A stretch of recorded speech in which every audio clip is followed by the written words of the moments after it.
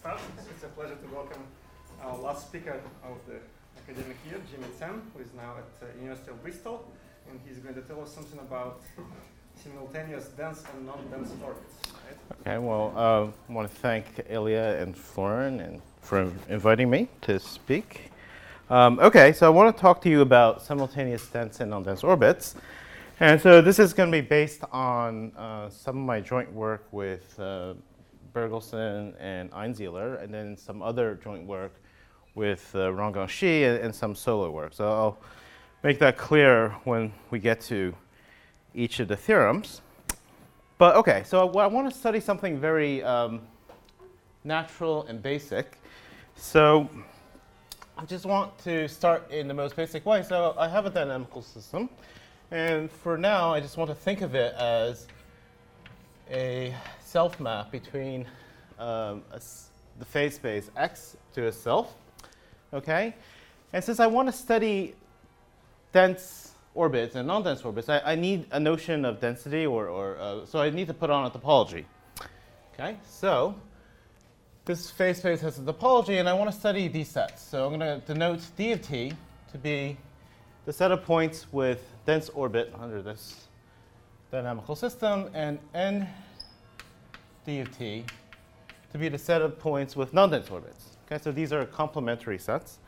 And as I said, once you have a topology, whether a point visits every neighborhood of the space or not is a fundamental way of characterizing a point.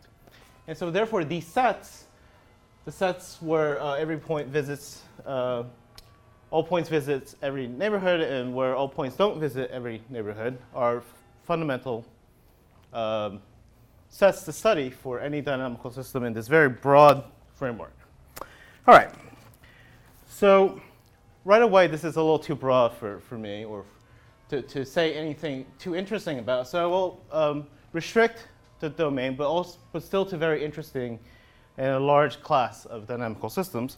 And I want to then tell you about dense sets, or dense orbits. Okay? And so what I want to restrict to is I want T to preserve an ergodic probability measure mu. Okay? And since I want to study dense orbits with my probability measure, I want to be able to see everywhere in space. So in particular, I want the support of mu to be x. Okay? So all right, but this is still quite broad. And right away, dense orbits are very easy. Is X compact or no? Right away, this is very easy because by the Bergelson-ergodic theorem, I know that I have this, that the measure of the set of points with dense orbits is full. Okay, so it's a probability measure, so it's a full measure. This is just follows from the Bergelson-ergodic theorem. And since this set is the complement, that tells me that that set has measure zeros, a null set. There's one more thing I want you to note. By the way, stop me and ask questions if something's not clear. Okay, so there's one more thing to note. If I have a countable family of maps T on the same phase space, preserving the same measure, ergodic measure, then I also know that I can take an intersection over all of them. Sorry, I need the. Okay, and this is still full measure. So in other words, if I have this family that has the same property, it's stable under countable intersections. And this is a nice property that I want to have. All right, so dense orbits, pretty clear. What's Tn is going to be a countable family of maps T. with the same probability measure? Same probability measure, same phase space. Okay. And that's because, of course, full measure sets, I can just intersect them. Yeah, right? Okay, so non-dense orbits. So this is a lot of information for dense orbits. For non-dense orbits, I will give you some examples, or many examples. I'll mention two that are very relevant for this talk. Okay, so the motivations are going to be from number theory and from dynamics, but in fact, they're actually related. So, but I want to just tell you this. I want to just, what do you call it? Label it like this, okay? So I want to think of a real number, and this can be generalized to any dimension and actually higher rank. Take a real number, and I want to just form the lattice given by this real number. There's a ZD here, which I'm going to suppress writing. This is going to be an element of SL2Z mod SL2R. Okay, this forms a lattice. This fundamental domain has area 1. Okay, so it's a unimodular lattice sitting in the plane, and I have this set bijection. Now, there's a well-known correspondence called Donny correspondence that tells me, and I'll define this set in a little bit, in like about 10 minutes, but there's some subset of real numbers that we call badly approximable real numbers. And the set has some very interesting properties. One thing, it's a null set, okay? But it has full Hausdorff dimension and a few other properties, which I'll mention in a moment. But alpha is badly approximable if and only if, I'm going to call this thing, this lattice lambda sub alpha, okay? It's badly approximable if this lattice in the space of unimodular lattices has bounded forward GT orbit. So forward orbit under the geodesic flow.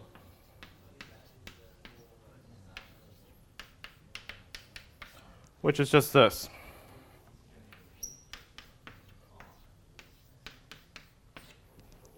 Okay, so this is known as Donny's correspondence, and this was discovered in '85 by S.G. Donny.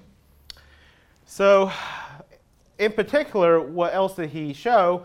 He showed, well, I just said this is a null set of full Hausdorff dimension. In fact, it's something called winning, which is a strengthening of being full Hausdorff dimension, and this also is winning, and this is what S.G. Donny showed. Now, winning was shown by Wolfgang Schmidt, the number theorist, in '66. Okay. I don't want to tell you precisely what winning is. Winning is a tool that one can use to describe subsets of manifolds to have nice properties. But I will tell you the properties. So, okay. So if I have a countable family of subsets, these are going to be winning subsets of some manifold of X. This is a manifold. Okay. What do I have? Well, I have two properties. Well, there's a number of properties, but there are two important properties for this talk. The first one is that the Hausdorff dimension, which I'll always denote by this, of each element is equal to the Hausdorff dimension of the manifold. Okay? In particular, it has full Hausdorff dimension because Hausdorff dimension of a subset cannot be bigger than the Hausdorff dimension of the ambient space. Okay, that's one thing. So this is why I said this is a generalization of being full Hausdorff dimension. And the other thing is this property here, the stability under countable intersections. Okay, so, all right.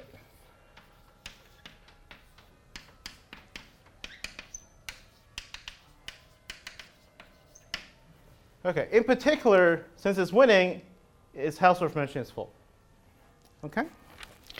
Now, Donny's correspondence says what? Well, it says that the set of lattices which have bounded forward orbit under the geodesic flow, well, this is a hard measure null set, but it's winning, so it has full Hausdorff dimension.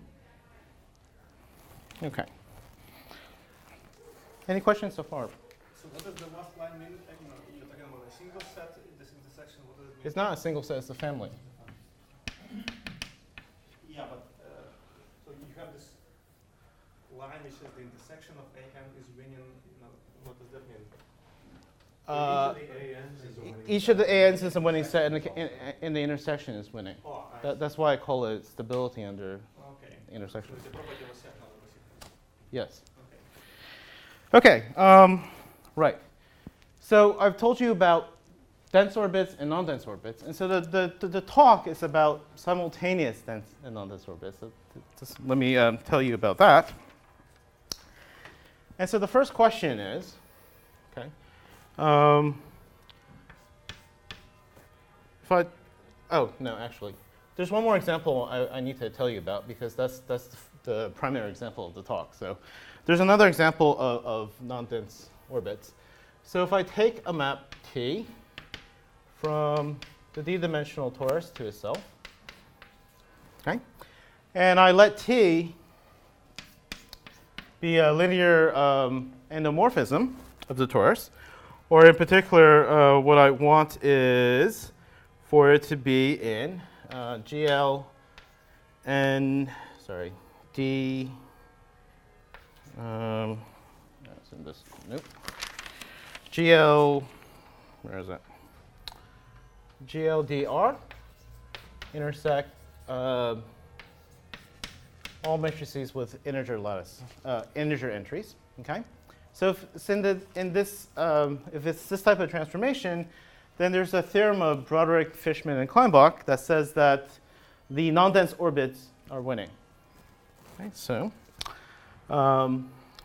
we know that ND of T is winning.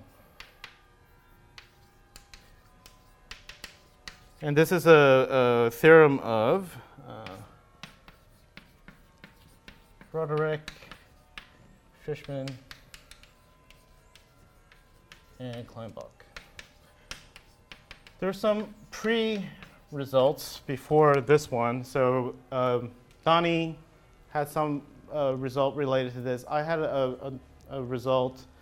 Abercrombie and Nair have a result. And then more recently, there's a related result by Wu, and I have some other new things in here. But the theorem that I want you to know, that we need to know for this talk, is that this set is a winning set, the non-dense orbits. Yes? Define winning? I missed that. It's not, I didn't define winning, and the reason I didn't define it is because it's technical and it's not really important for the talk. What I really want to know is these properties. Okay? It's an infinite two-player game that's played on the manifold, and it specifies properties of subsets. All right. So back to the question of non-dense orbits and dense orbits simultaneously. Okay. So, So the question is,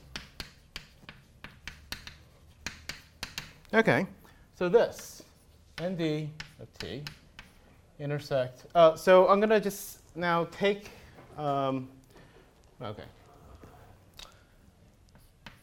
D of S for something reasonable. Okay, so how big?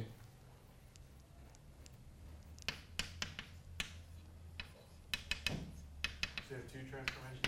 Two transformations, S and T. Okay, on the same phase space. All right. Well, there's clearly times where this can be empty, right? So example. Yeah. T equals S. Are you assuming Empty. the same measure? Huh? Are you assuming the same very measure? Yes. Yeah. Same phase space, same very measure. This is empty. Actually, if they're related by powers, it's going to be empty because the orbits are the same. But that's essentially the only obstruction. Okay, so that's our theorem. So theorem 1, and this is by myself, Einsiedler, Bergelson, Einsiedler, myself. And this is going to appear in Israel at some point. Israel. All right. It says this. So I have T, S on my torus. These are going to be commuting, so I need them to commute for the proof, and you'll see why. Hyperbolic toral automorphisms of the torus, okay? Such that, well, T and S generate a algebraic Z2 action without rank 1 factor. So I'll write that down. I'll tell you what that means. Generate an algebraic. Oh, maybe I'll move over here. Algebraic Z2 action without rank 1 factors.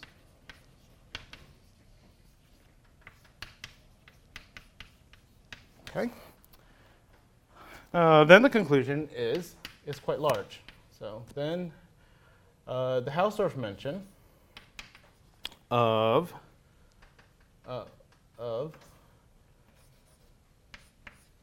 says dense under which I guess it doesn't matter, that one, T, and non-dense under S.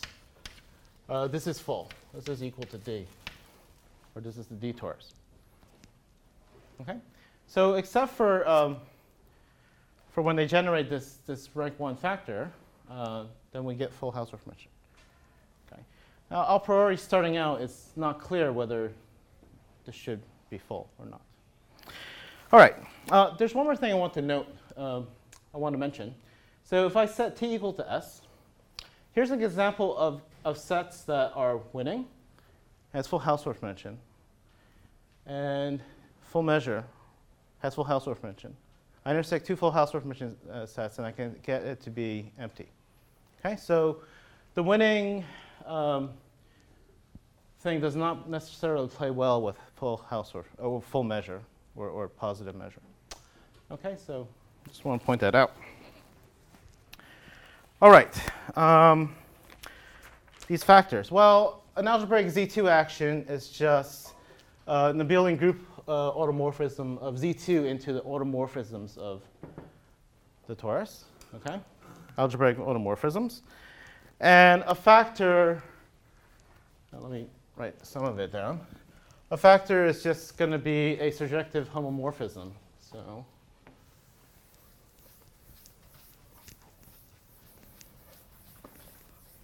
all right.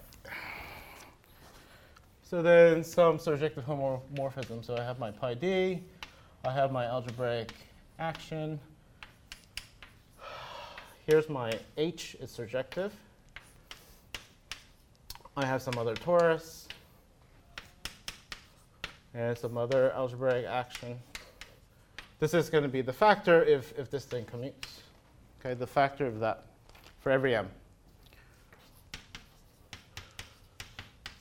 All right, and then it's rank 1 if I look at the factor, it reduces to powers of one map.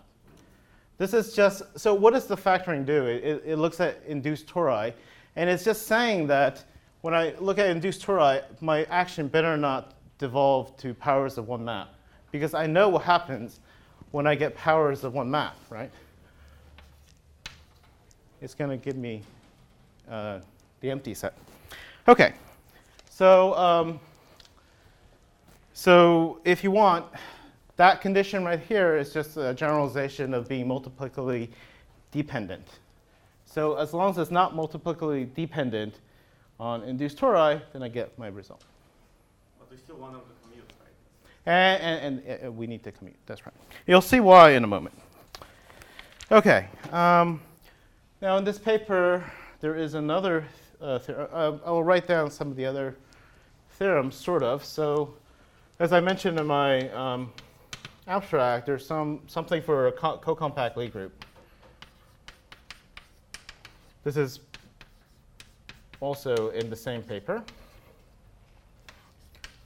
I don't really want to, I want to give you a proof of theorem 1, and the proof here is similar. Okay? Theorem 3,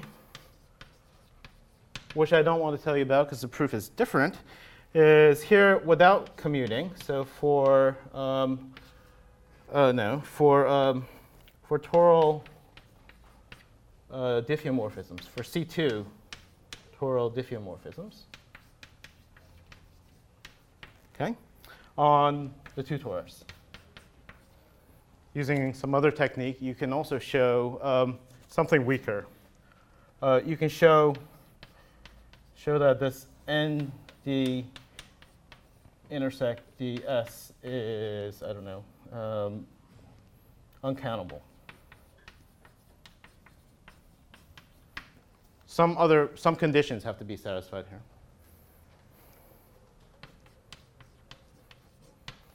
Okay, so there's another result. This is just me. There's a result by Lytle and Meyer for toral automorphisms on d-tori using yet another technique. And then finally, there's the result with myself and Ronggang Shi, where we look at non-compact phase spaces. So far, everything I've told you about related to dense and non-dense orbits has been about compact phase spaces, torus, co-compact Lie group. Okay, so the fundamental domain here has finite it's compact, not just finite Hart measure, torus. But if we look at this case, we get some interesting number theoretical results. So let me write it down. Here D is going to be 2. In our paper with Shi, D can be 2 or 3, but not more. And I'll explain why. So XD will just be SL. Yeah, I don't know why I've changed which direction I mod out by, but it doesn't really matter, since we're not going to mod out on the other side by anything.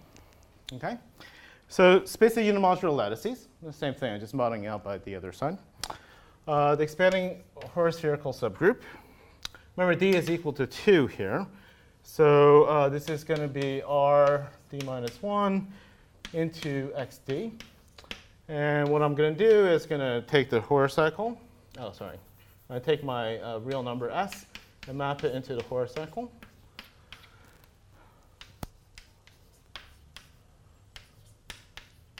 Okay, so this is the setup, and so here's our theorem. By the way, this is the unstable horocycle for the GT action I wrote down a little while ago. I'll rewrite it in a moment. So here's theorem 4. Again, this is Shi and myself. Okay, and this is going to come out in IMRN at some point. Okay, so I have n being a integer, bigger than or equal to 2. And so I'm going to have a circle map. That would be this map. So my T is just going to be a map from the circle to itself. Okay, so it's D equals 1.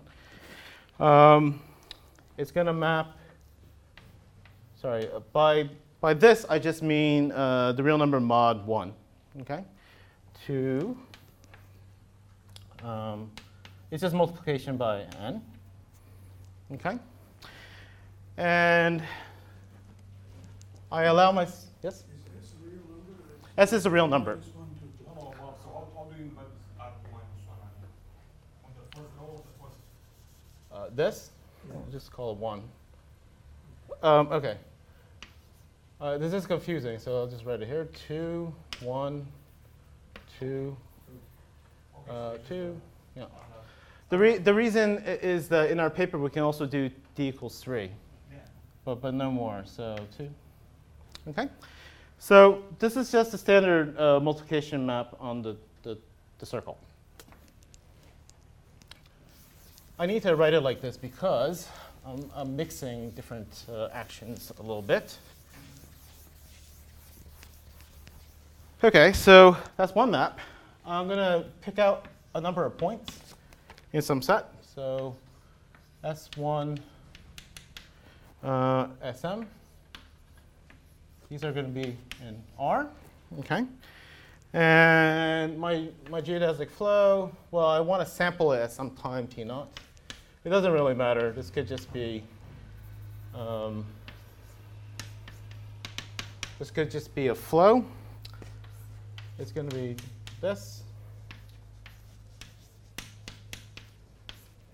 All right. Okay, so this is the setup. And then, so what is the conclusion?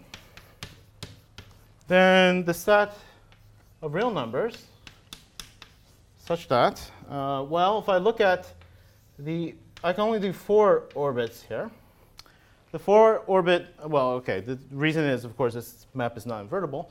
So of the multiplication map, okay, if I look at its orbit, and I take its closure, and I want it to miss all these mark points, S1 up to Sn, this is going to be empty.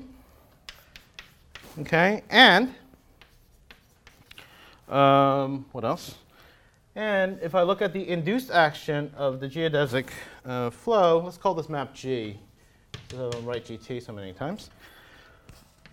Forward orbit, okay? Well, if I take my S, put it into my horocycle, spanning horocycle, and push it into the space of unimodular lattices, I'm going to be pushing it by the geodesic flow. Okay. This is supposed to be dense. Then this set has full Hausdorff mention. Okay. So this is a non-compact space. And the reason I mentioned this result, why it's interesting, is because there's a nice interpretation as in Diophantine approximation, or number theory. And it's as follows. But are there any questions on the statement here? So we're saying non-dense under multiplication map, dense under the geodesic flow. Do you show that it is winning or only that? No. No. So for all of these mixed cases, you can't use winning, because the dense set is in general not winning. For the torus case, remember I showed that Broderick, Fishman, and Klambach showed this is winning, so its complement can't be winning. Because if it were, you could intersect it and you get a winning set, which is full Hausdorff mention. All right, so nothing is shown to be winning. Okay. Here's a corollary that is related to something that Bob Kaufman did in the 80s. And so Kaufman's technique is different. He uses Fourier analysis on measures living inside a set of boundedly proximal numbers, but we're going to derive something related using our technique. But let me now define for you what I did not define a little while ago. So a set of boundedly proximal numbers, this is just some subset inside the real numbers. Okay? And you can generalize this to vectors, matrices, etc. So this is the real numbers for which there exists some positive constant depending on x, such that if I look at the infimum over all integers p, then qx minus p, this is going to be bigger than or equal to the c over q for all q in the natural numbers. So this does not include 0. There's a set of boundedly proximal numbers. That this set exists and is relatively big was shown by Yarnik in the 20s, I think. And as I said, this is a null set with full Hausdorff mention as winning. Another interpretation of this is, if you know continued fractions, this is the set of continued fraction expansions which are uniformly bounded, okay, by some so an element what would be its continued fraction digits would be uniformly bounded by some number. All right. So WA then is just equal to the complement. So this is a full measure set. Okay. And so what is our corollary? Corollary is this just immediate? Okay. So she and me. So the set, you won't be surprised by this, of real numbers for which if I look at multiplication map on the circle, okay, and its orbit is non-dense, okay, so it misses some set of mark points, intersect the set of well-approximable numbers. This has full Hausdorff mention.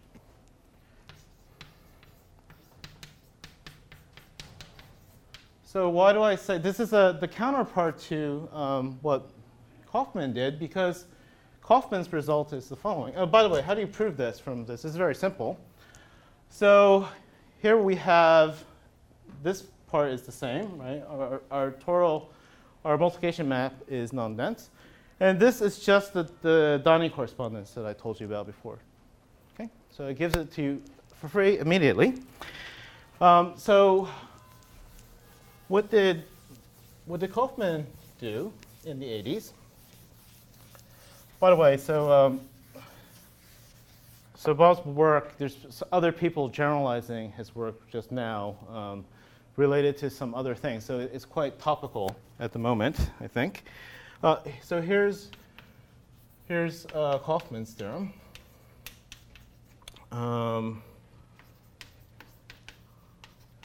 It's as follows. So if I look at the real numbers, this is what he showed using these measures on the set of Baddeley approximable numbers. If I look at the 4 orbit of the multiplication map, this is going to be now dense.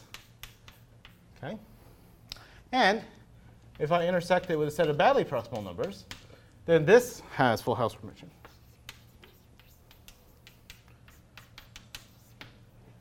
It's the complement of our corollary, right? Because we have well approximable and non-dense. He has dense here and non-dense here.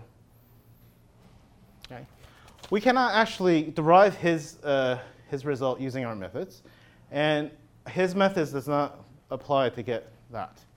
So there happen to be complementary proofs at the moment. Okay, are there any questions before I tell you how some? So you assume that n is in Z? Yeah. Theorem 4? No. N? 4. Yeah. Theorem 4. To the right. Oh, here. Can you change this? To what? Any That could be possible, except then we would have to work harder on this space, right? Because you can have like a beta shift or something, but we haven't really given that much thought. It might be possible. Yeah. Okay, so let's see. So I told you about Kaufman's result. Okay, so what I'm going to do, so this proof here is related to the proof of theorem 1, which I will tell you about right now. And we have time, I'll tell you what was different. But the issue, if we have time, I'll tell you what's different. But let me just try to prove theorem 1 for you, or at least give you an outline.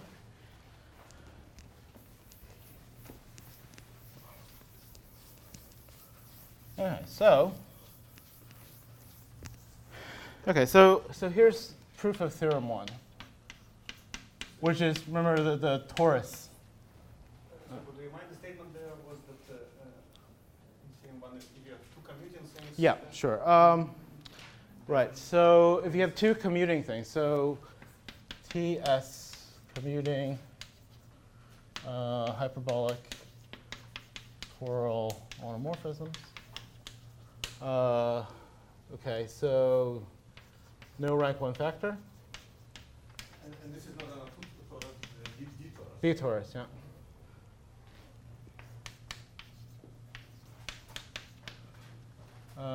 There's also a counterpart for d equals 1, but I don't want to mention it. Then full Hausdorff dimension. So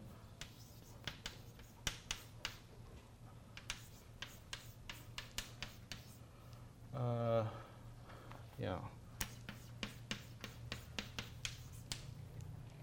Okay. So pick a mark point. I'm going to call this now x, capital X. Okay? Pick a mark point. Then look at this set. Q is just going to be some integer, natural number. So these are going to be the set of points that are going to miss some neighborhood around my mark point. Okay, so here I can take complete orbits because this thing is invertible. Okay, so if I look at this, what I want to do is I want to miss some open ball around x0 of radius 1 over q. This is going to be empty. Okay, this is a closed T invariant set. notice that if I make Q larger, this part gets smaller, so I meet more. So these sets are growing. Okay? And in fact, when I take their union over Q, what Broderick-Fishman-Kleinbach theorem says is that this is winning.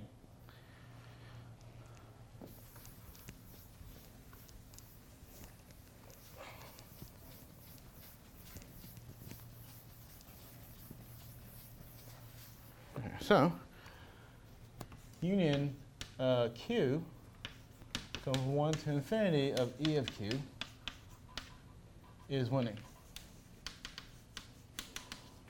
This is just the Broderick-Fishman-Kleinbach result. Okay?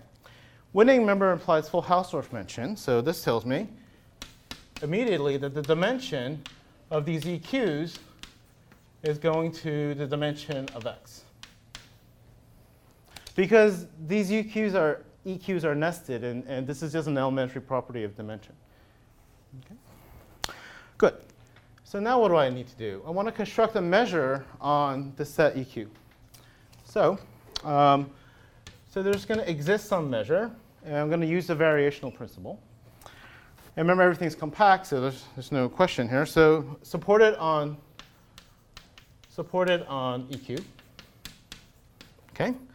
Such that, what do I want? I want the topological entropy of this map restricted to my T-invariant subset. Remember, this is T-invariant. Well, this is going to be the measure given, the measure theoretical entropy given by the measure I've constructed. Okay, so this is just the variational principle. Okay. Now, when Q is large, this dimension is near that. So large Q, dimension of EQ is, I'm going to just use this total for near. Okay, so dimension, you'll see that I don't need to be precise, and I'll explain why in a moment. It's very close to that. So what do I have? So this implication is maybe like a 2-page computation. This tells me that after this computation, that the topological entropy of this restricted system, well, this is a really large fractal. So it's basically very close, again, very close to, and I'll tell you why I don't need to be precise in a moment, okay, to maximal topological entropy. All right, the upshot is that this is very close when Q is large. So the measured theoretical entropy of this restricted system is pretty close to the full entropy. And we need to know that. And I'll explain why in a moment. OK, so now everything so far is for T, right? I haven't introduced the map S. Remember, the map S is this map. It's the commuting hyperbolic automorphism. So now I need to involve it somehow. And, well, there are a number of ways you could do this, but what we do is we average.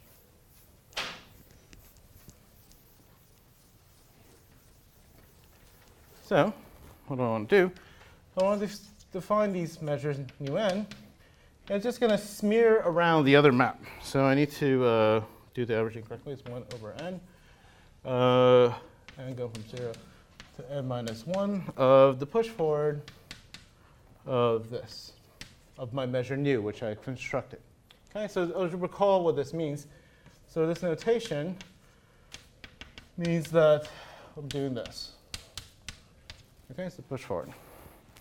Okay, so if I take the weak star limit, I'm going to get some probability measure. Okay, it's going to be S invariant. So mu is some weak star limit.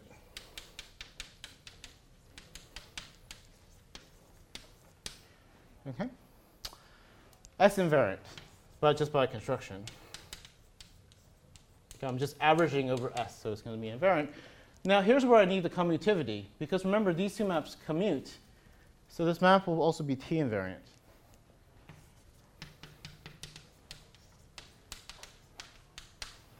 I can't spell invariant. I probably still can't spell it, but anyway. All right, so I have this invariant. So why do I need this? Because I will eventually use the result by Einsiedler and Lindenstrauss on measure rigidity in the high rank, in the, well, for rank 2 actions and high entropy. Okay, so here's a theorem. We'll just call this measure rigidity. And this is by Einsiedler. All right. Okay, I's here. D-L-E-R and Lindenstrauss. Okay, and this came out in 2003. This was a big paper. But let me write it for the case that we need. So let T and S for the torus be commuting hyperbolic toral automorphisms. So just our case. Okay, and such that, well, they generate, these are just going to be integers, little s and little t. This is the action that they generate. Remember, everything commutes, so this is well defined.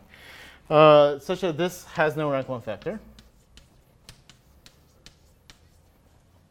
No rank 1 factor.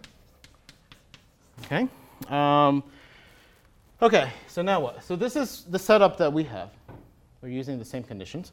Now, if I have a measure nu, if nu is jointly T and S invariant, this is where the high rank comes in. Right? This is at least rank 2. Right? Invariant ergodic probability measure on the torus. Okay. Now, I think many people are familiar with the fact that you need some entropy condition in order to make this argument work. Otherwise, famous theorems could be, famous conjectures could be solved. So, okay. So the condition that we need is that the measure theoretic entropy of T, and I just need it for one of the maps T or S, it doesn't matter, is, and I don't want to be precise, but there is a precise statement here, the topological entropy of T. I'll explain why this is OK in a moment. Then, well, it's called measure rigidity for a reason. Then there's only one measure, and it's Haar measure.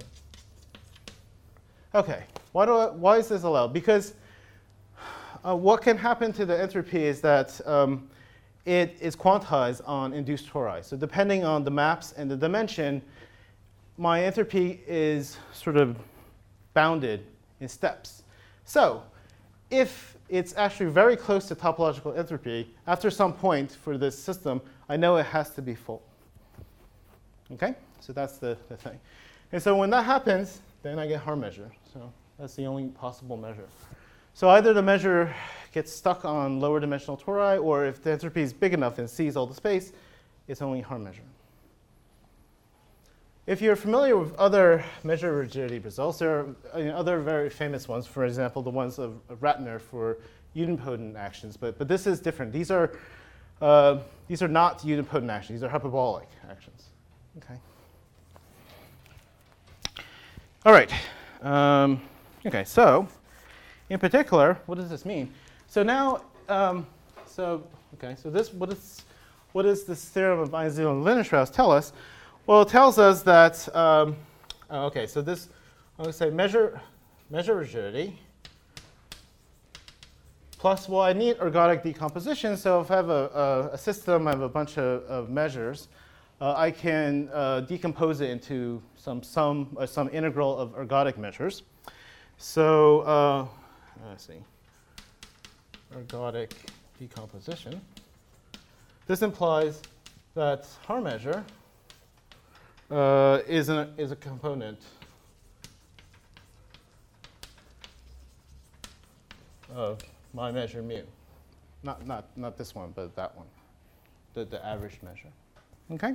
So I'm just going to use ergodic decomposition to assume that this original measure nu that I got from the variational principle was actually ergodic.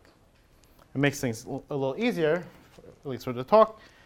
So now we're assuming that original measure there is ergodic. So what this implies is that the measure of the dense set with respect to S is, well, okay, if you don't want it to be ergodic, it's positive. If you want it to be ergodic, it's 1. Okay? How do you show this? Well, depending on how much time I have, I will try to tell you. Okay, I can try to tell you. So let's assume that this is not true. Right.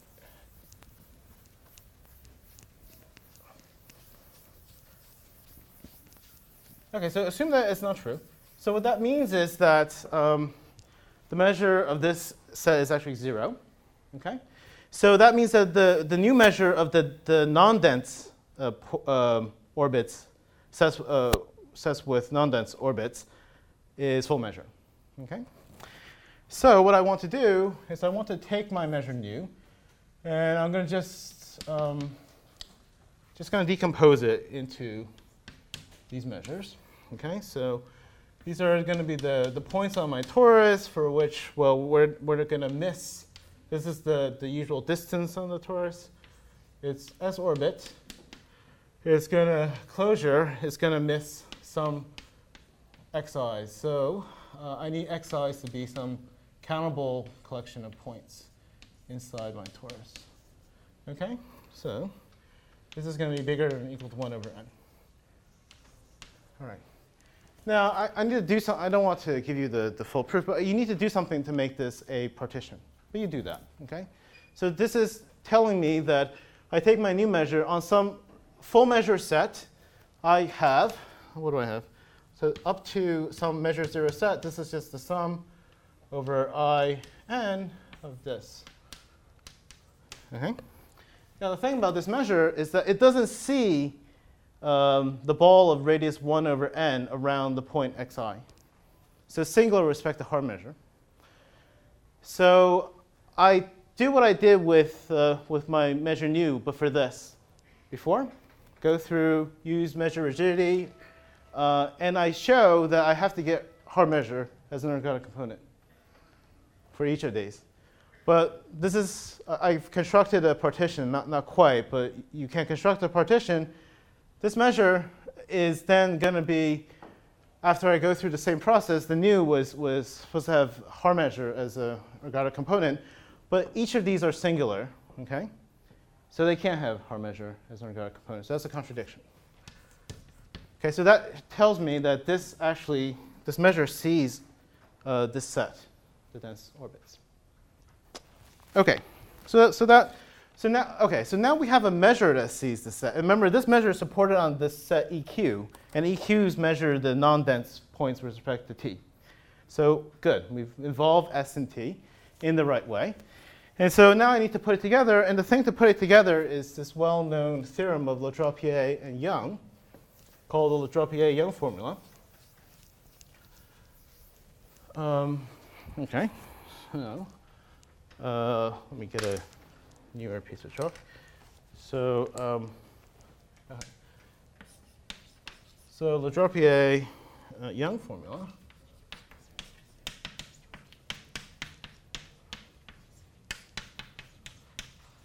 Well, why do I need this? Well, I only have a measure so far. I need to get dimension. So I need to relate the dimension to my measure. And the way to do this is this formula. Okay? So what do I have? So, let's let kappa I going from let's call it j. So j going from 1 to u be the positive Lyapunov exponents. I cannot spell Lyapunov of t. Okay, so we have a hyperbolic toral automorphism. So the positive Lyapunov exponents are just going to be equal to the log of the absolute value of the eigenvalues that are bigger than 1. It's hyperbolic, so I have no eigenvalues that are 1. It's either less than 1 or bigger than 1. So those are easy for us. Okay? So given this, then what does the formula say then? There exists a bunch of numbers, gamma I less than or equal to the dimension of EI. I want to mention that this is done on leafwise measures, so I'm going to suppress that, bit to make it easier. These are going to be this is the tangent space at some point x in my space, corresponding to the Lyapunov exponent. I do use j, kappa sub j. Okay. So this is going to be the dimension of the unstable foliation corresponding to that Lyapunov exponent. All right. So what do we have? So we have, this is one conclusion. There exists this number. No, sorry. There exists this number such that the conclusions are as follows. One, I can, delta is going to be my pointwise dimension. I can sum it up to this, over all of the Lyapunov exponents for the unstable. And I have my kappa j, gamma j. Okay? And two, what else do I have? I have that the measure theoretic entropy of my map T with respect to my measure, some measure nu, the measure that I constructed, this is going to be, again, the same sum over the Lyapunov exponents, the positive Lyapunov exponents, times these gamma j's. All right, so that's the conclusion. That's just the Drapier-Young formula. That's what we get. Okay? Okay, so what do we know? We've computed in the beginning that this is pretty close to this. Okay, that's fine. Yeah, so I really want to be on this. Okay, so we have this from our previous computation. So what does that tell me? That tells me that these kappa, this gamma I, better be pretty close to. Okay. So why do I need to know this? Well, this is well known, right? So what is the topological entropy? It's just the sum over the positive Lyapunov exponents of kappa j dimension of each of the spaces. Okay. So what is this saying? This is saying that these two numbers must be the same, must be getting close to each other. Gamma j is pretty close to dimension of EJ. Okay. Well, if I sum over the dimensions of EJ, I get the dimension of the unstable foliation. Okay. So I got half of it.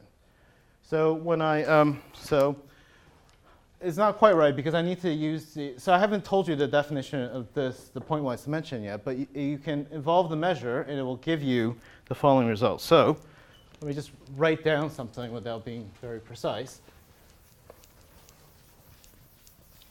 Well, right now we have a measure and a pointwise dimension. What we can do is just use the mass distribution principle. So, okay, so the upshot of what I just said is that this goes to the dimension of the unstable manifold for my torus. Okay.